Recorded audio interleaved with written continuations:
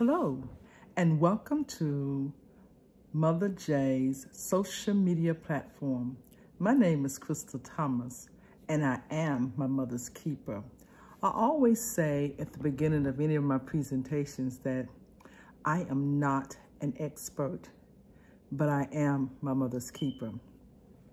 I'm what many may call caregiver. My husband and I have been caring for my mother for the past 8 years.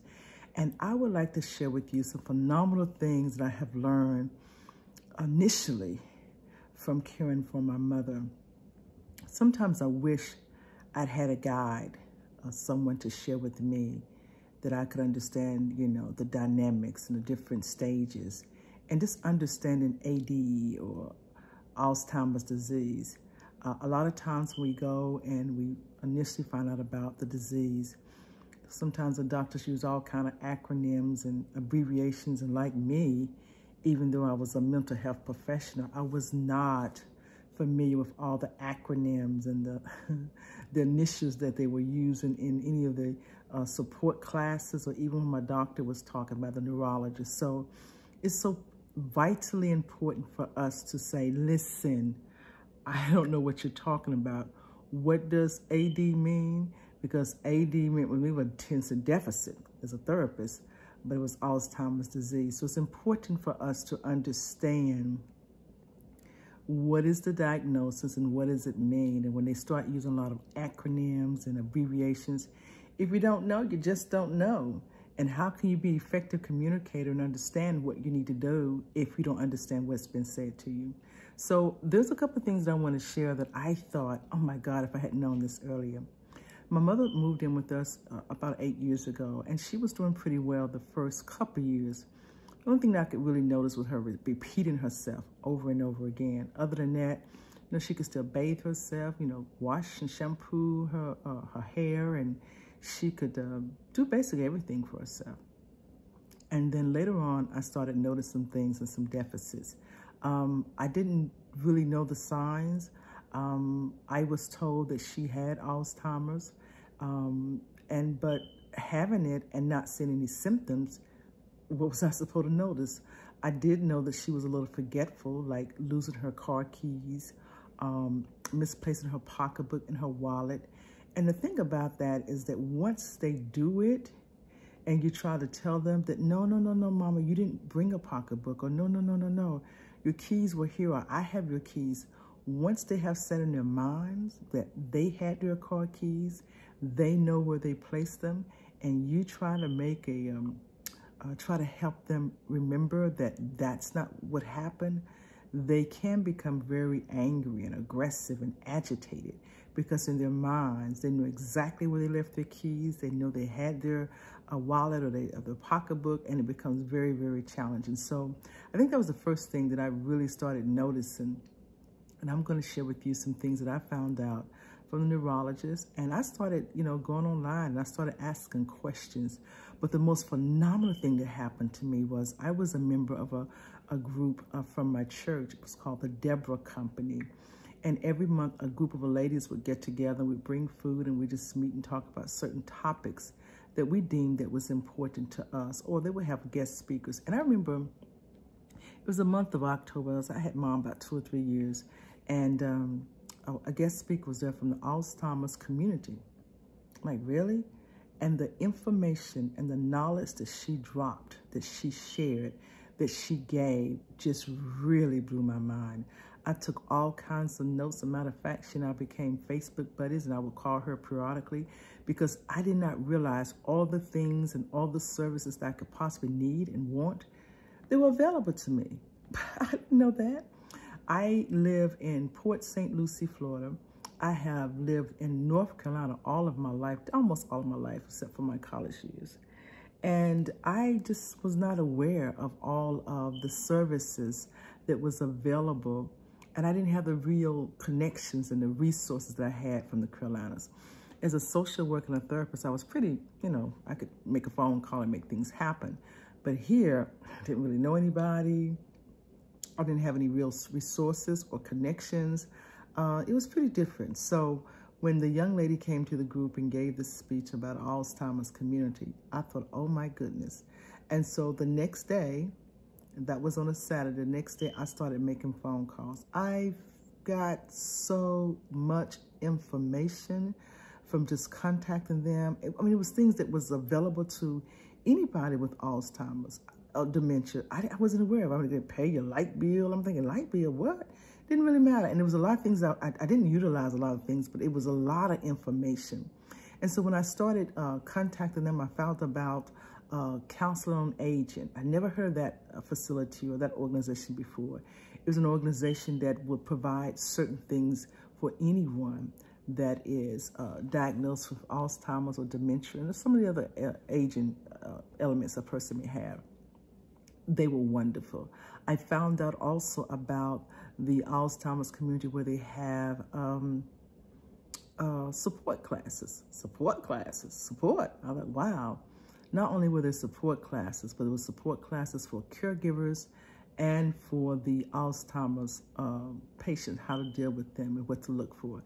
And so my husband and I decided, okay, we're gonna go to the support group. Went to the support group, and oh my goodness, it was phenomenal. It was the best thing that I believe that we ever had participated in. I thought that we were really dealing with some issues with my mom. I really thought it was really bad. I tell you, when we attended the Alzheimer's community support group, I was hearing some stories that I thought, oh my Lord, I'm thinking it was really bad because Mama saying the same thing over and over and saying she want to go home and who took my money. I thought it was bad. But the stories that I heard in the support group, and just to hear the tears, and you know, someone that's had a loved one and the loved one has been there for 30, 40, 50 years, and all of a sudden they've changed. They become aggressive and fighting them, and then later on not even know they did it. I mean, the way the disease affect different sides and different ways to the brain, it was amazing. Some of the people talked about how their loved ones would not bathe, and they would, you know, take their BM and urinate all over the place. I thought it was bad, but oh my goodness, when I heard the stories, and then a lot of them didn't have assistance, didn't have help, didn't have an outlet.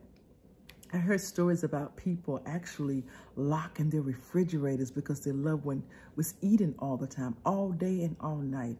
I heard stories about how loved ones would wander away from their home and get the car keys, take the car keys from the smaller spouse and drive. I mean, it was just, it was amazing.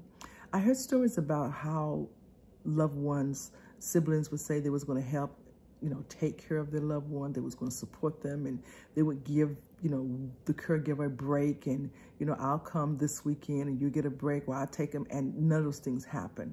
I saw caregivers that was just really out of it, where they had not taken care of themselves and was having mental breakdowns. And so from the community Alzheimer's group, I learned a lot. I learned a whole lot. My husband and I became certified caregivers. I was just trying to survive, but then I also, amazingly, we were able to contribute a lot of things that he and I had done with my mom. I found out, in addition, that sometimes that having a person with Alzheimer's, they know something is not normal in their brain. They know something's not, you know, the way it normally works. So what they have a tendency to do is they will say something that they can identify with, like, my head hurts, or my stomach hurt, or I got a backache, right? And I remember initially my mom kept saying, my back is hurting, my back is hurting. Her back wasn't hurting, but because she said it, I would give her aspirin or Tylenol. One day I was checking her blood pressure, it was sky high. I was just trying to make sure she didn't hurt anymore. And then I was telling the doctor about it, and my husband came with this brilliant idea. And we were able to share a lot of wonderful ideas in the support group and with the caregivers classes as well. What we did was we went and bought a bag of Skittles. You know, Skittles have the red, the brown, they have the burgundy color, you know, different color Skittles in it. We take all the Skittles out, put them in a regular medicine bottle, or the red ones. And when she said, my back is killing me, or my head is killing me, I said, how bad is it hurting, Mama? She said, real bad. I said, you need 1 or 2. I would take the little medicine bottle and give her 2 Skittles. Whether it was 2 red ones, which one you want. This is for the back and this is for your head. It's my back. How many you need? I need 2. 1, 3. No, she said 3 is too many. I just take 2. I would give her 2 Skittles, a glass of water. I know. I asked her to, Mama, how's your back? Ooh, it just knocked the pain out. Chris, I feel so much better. So when I've learned a whole lot of techniques and things that we've been using over the years, but that doesn't come into a book. And then when you start thinking about a person really believing that they're in pain and you won't help them. Mom went for a season where she said she was constipated and she wanted milk and magnesia. I need some milk and magnesia. I need some milk. I'm like, and I knew she wasn't constipated because she was having a BM regular. You know what we did? We took a milk and magnesia bottle. I know, y'all got that Crystal. We took a milk and magnesia bottle. We got some milk, poured it into the milk and magnesia bottle. And whenever she started constipation, I said, Mama, how many cups do you need? Because the milk and magnesia comes with little cups. She said 2. I give her 2 cups of milk. Low fat, 2% milk. She would drink it and she's, oh, thank God I got relief. So a lot of times, because we don't know, because I didn't know, that we learn as we go along some things that we can do to make it better, or at least make them feel better. I have learned to just go with the flow. I've done so many videos on just going with the flow. Do I have the right answers? No. Is she right? Yeah. Whatever she says, we just go with the flow. If she says that today is Monday, and you and I both know today is Tuesday, then today is Monday. Does it really matter? You can tell that person the same thing over and over again and again, but if it's in their mind that it's Monday, you're wasting your breath. You're getting yourself all bent out of shape over something they're not even going to remember 5 minutes from now. So I have learned to go with the flow because it really doesn't matter.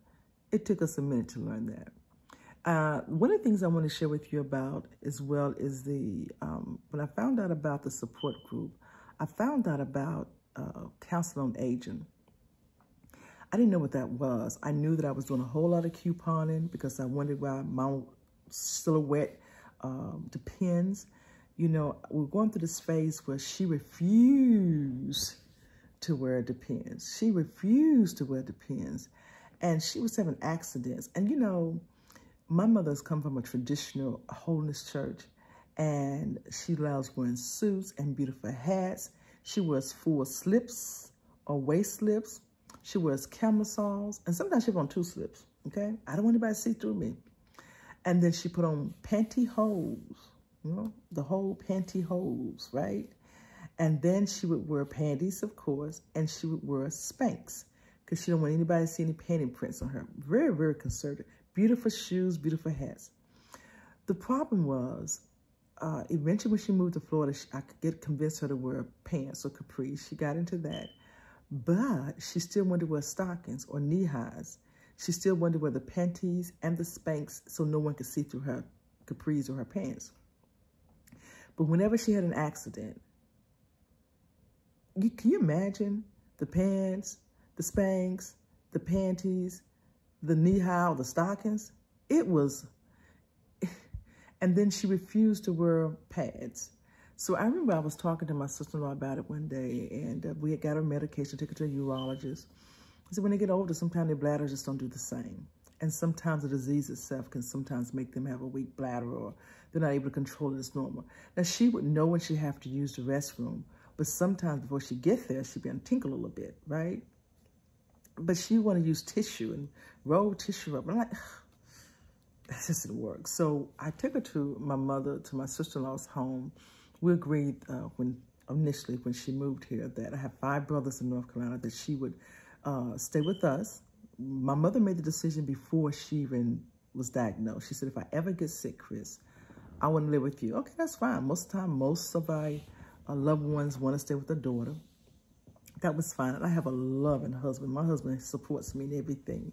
He is the caregiver as well. But so she decided she wanted to live with us, and that was fine. And we also decided that she would go home and give us a break.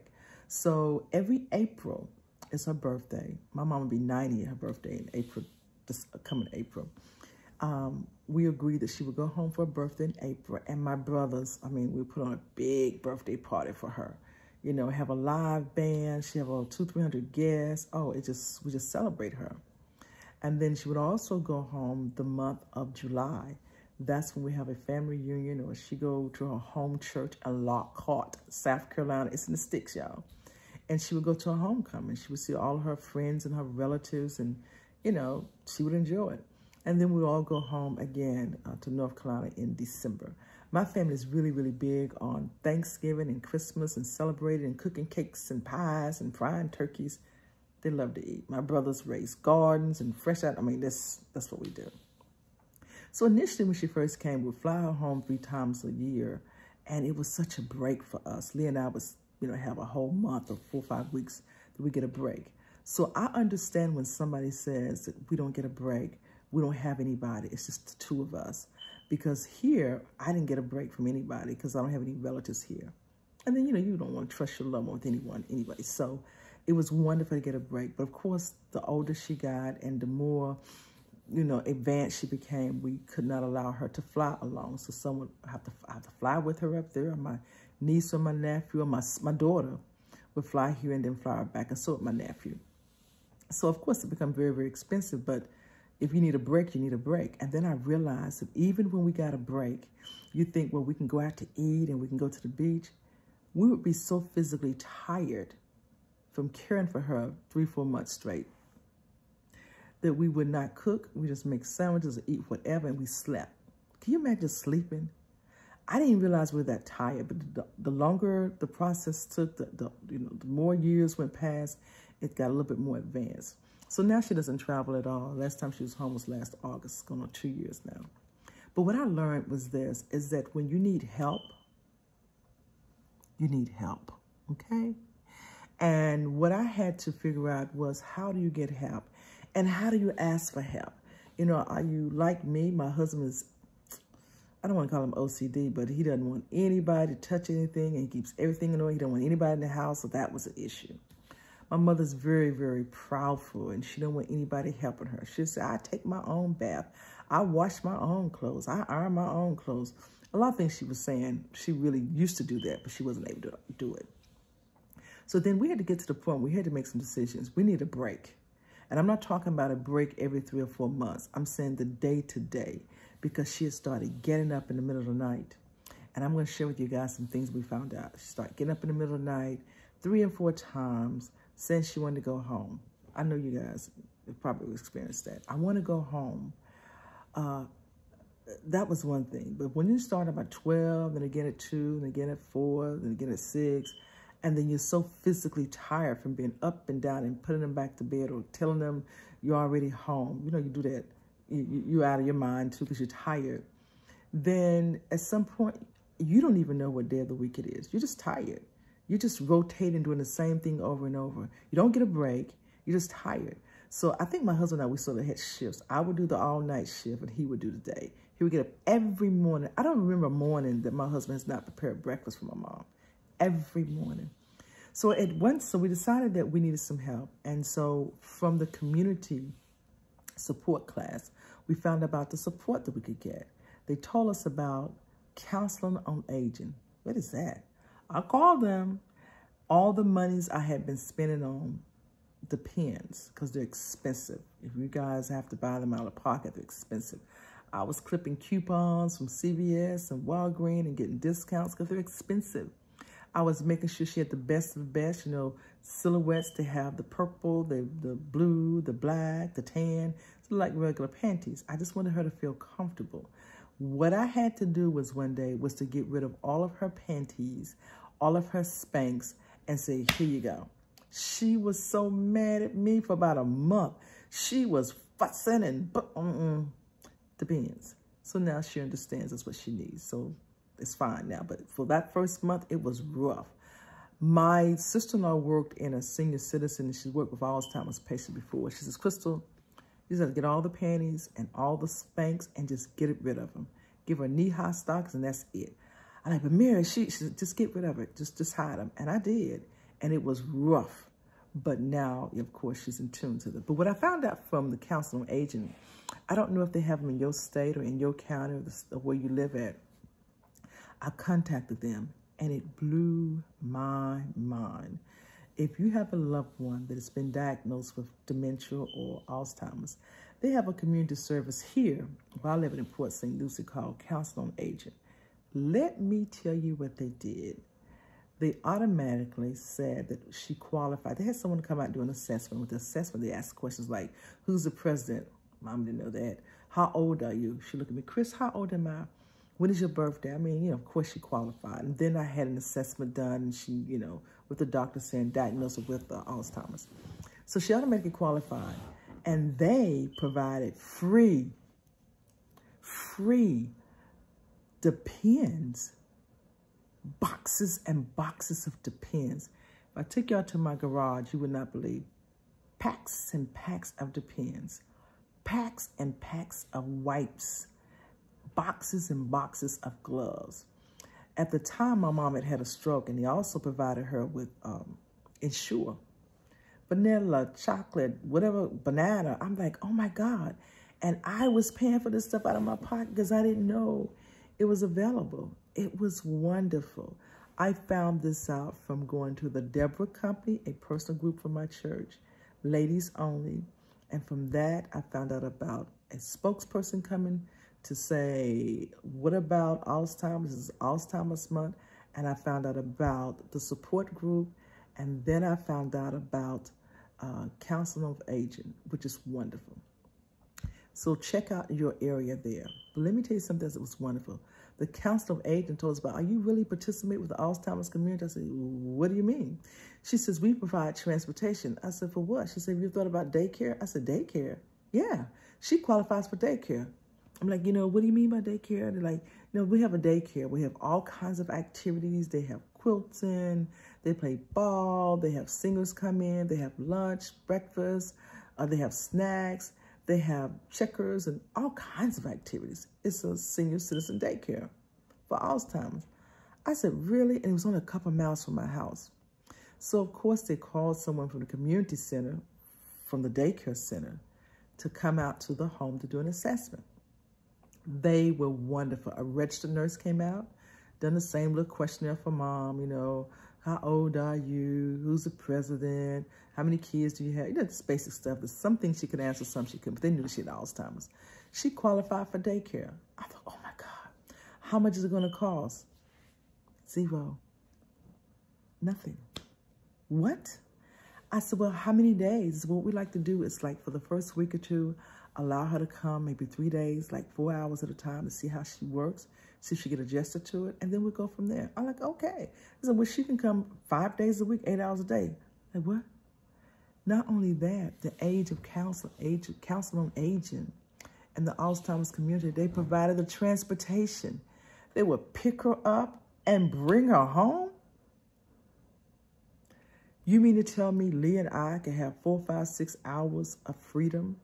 We could go to lunch without my mom, or we could prepare dinner. We could go shopping to the grocery store. We can go to our doctor's appointments.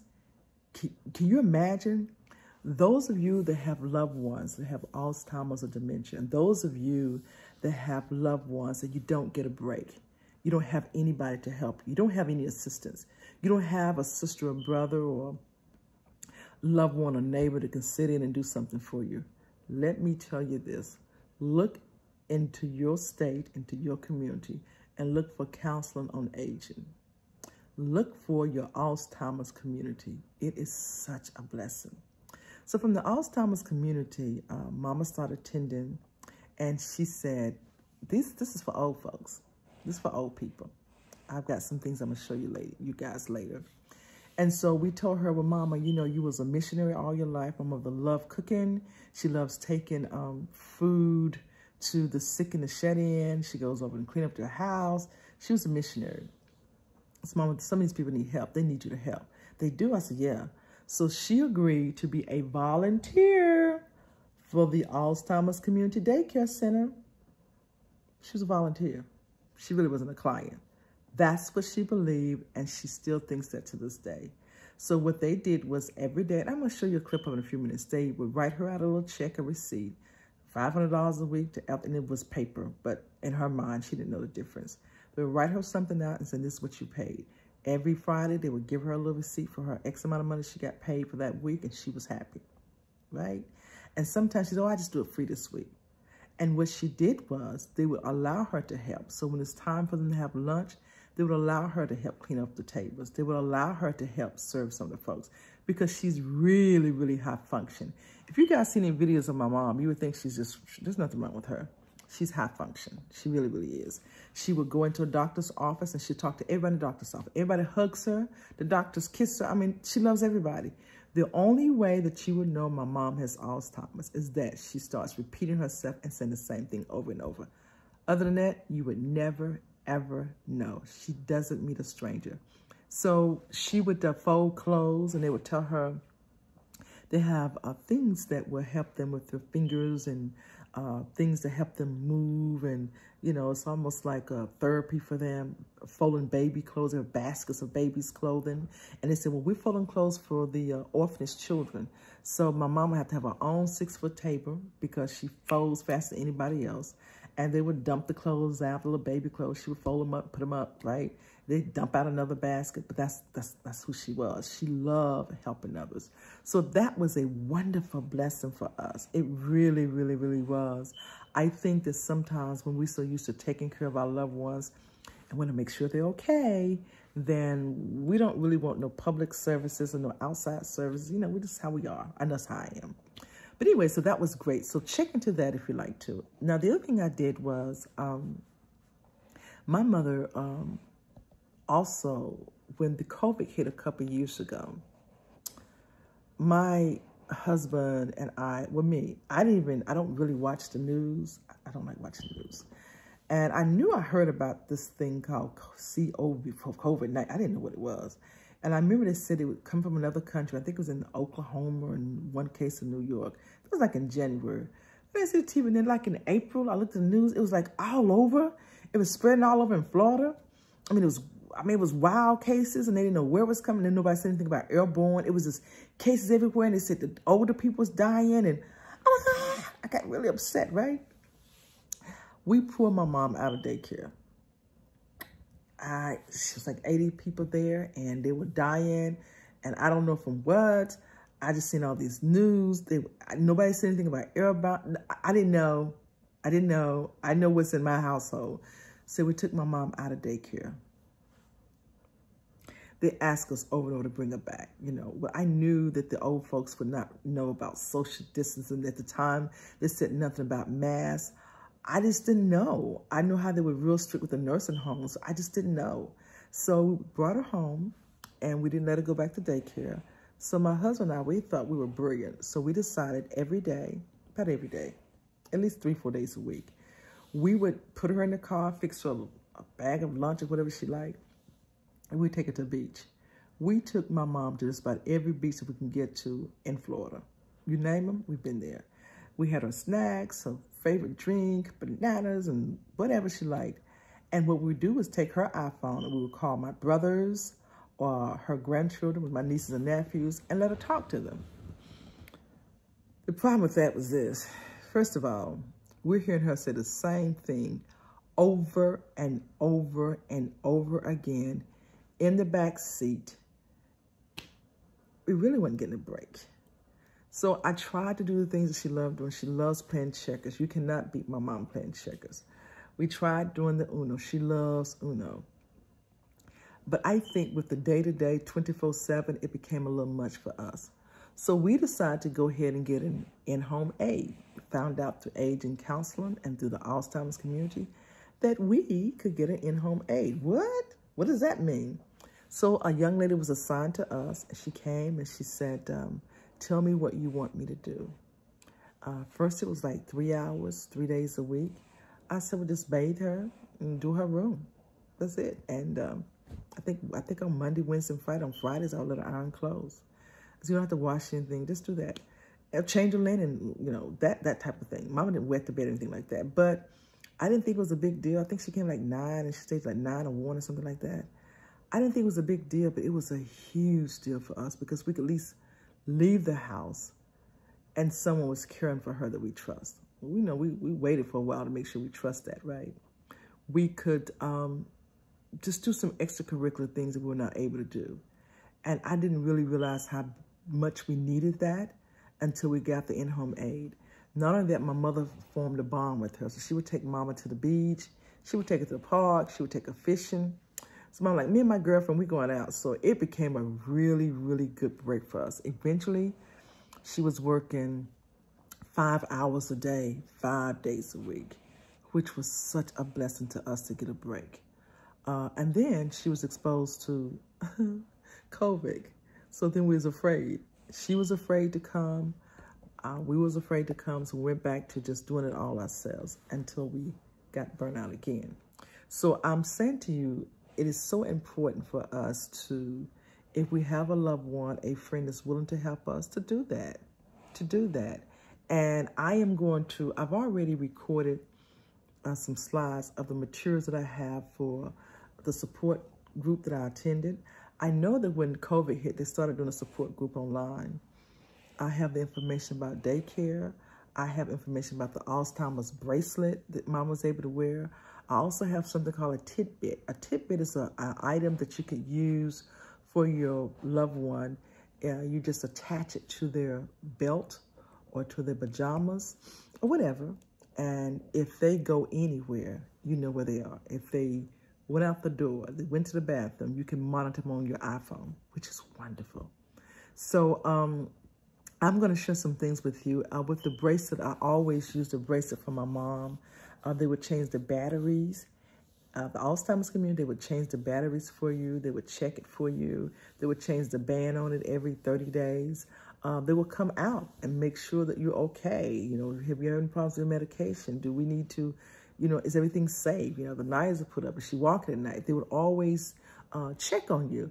And it's wonderful to have somebody besides a primary physician. So we had the agent counselor call, check on us every month.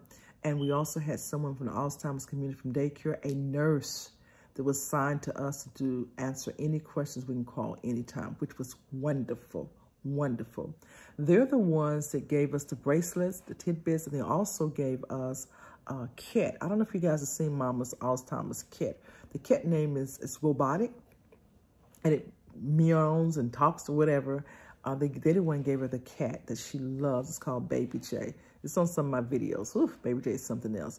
But it responds to them, to the touch and the rub. And when she talks to the cat, meows back. That was one of the items that we received. And also, when Mother had surgery, not surgery, when she had the stroke and heart attack, they provided a monitor because she was getting up so much. And so what the monitor would do is anytime she would get up, it would ding dong, ding dong. It's like a baby monitor. So it was a monitor they also provided. So, and so when my mother would go travel, I could provide those same items to my brother. So again, I hope that what I'm sharing with you as far as, I'm not gonna say getting started because I didn't get started right. But hopefully if you're going through some trials and some tribulations and you don't have any support, I don't have anybody, we don't have a brother, sister, nobody down here. We needed extra help. Hopefully what I'm going to share with you, you will be able to tap into the area that you're in, the facility that you're in, the town that you live in, the area that the state, and see what kind of resources that are available for you. They also, listen, at the daycare center, they had Thanksgiving dinners, they had family day, they had family portraits day. My mama was something else. My mother became the face of the Alzheimer's community in the West Palm Beach, Okeechobee, and Port St. Lucie County. You could see billboards on the highway of Mother J. She became famous, okay? So they did a lot. It was such a blessing. And I was so grateful. I was so thankful. And I'm just saying, if you're new and not really familiar and you're being challenged, or you've done pretty well solo for the first 2 or 3 years like Leah and I did. Because I knew nothing about taking my mom to a urologist or taking her to a neurologist. I knew nothing about all the different kind of medications and how she was going to be affected by it. I didn't know if she had a stroke or something happened to her that she'd be different and it may change. I didn't know any of that. I have learned so much. And my goal is this. I want to be a blessing and a resource for others. I do. You know, I don't know it all. I say all the time, I am not an expert, but I am a caregiver. I've learned a whole lot. I learned a whole lot of tricks, a whole lot of things I've become knowledgeable, and I just want to share it. I want to be a blessing to somebody else. I don't want people to actually have to go through what I went through because I just didn't know. You know, if you get a cold, you get diabetes, you get high blood pressure, they give you meds for it. Nobody gives you any kind of directions on what you should and shouldn't do as a caregiver. And I just want to be that little resource for you. Mind you, if I'm not an expert, that means you may be able to share some wonderful things with me as well. I am still learning. I still have my mama. I still have my mama. Mother J is a mess. If you've never seen her videos, she'll dance and shout 1 minute and praise the Lord. She will bless you out. She will tell you what she thinks. She will model and think she's all that and a bag of chips. Mother J is a M-E-S-S mess. When she's modeling, I've been saying, get it, get it, get it, because she can model. Now, she still uses a walk and a cane, but when she models, she may use a cane a little bit. She stumbles a little bit, but she is really, really has brought a lot of joy and a lot of smiles to others. So with that said, I am going to tag on the information I share with you about the Alzheimer's community, about the bracelet, about the monitor for your loved one. I may do the cat as well. And I'm going to share with you some things that I've done and some things you can do now that's really, really going to help you, especially if you don't have any assistance whatsoever when it comes to caregiving. With that said, again, I am not an expert, but I am my mother's keeper. I am the caregiver for Mother J. With that said, good day, good evening, good morning, or wherever you are. Have a wonderful, wonderful week. God bless.